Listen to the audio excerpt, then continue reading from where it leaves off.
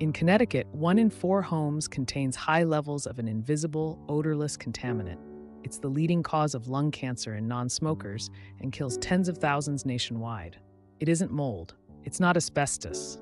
It's radon, a radioactive gas. Discovered in 1898, at the time, few saw it as a threat. But that changed when uranium miners began dying from lung cancer at alarming rates. By the 1950s, scientists had connected the dots. Prolonged radon exposure causes cancer.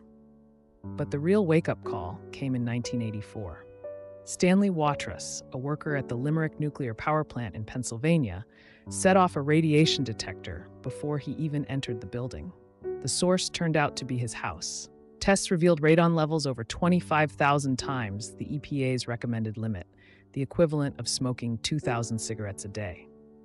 That single case launched the first widespread residential testing in the U.S.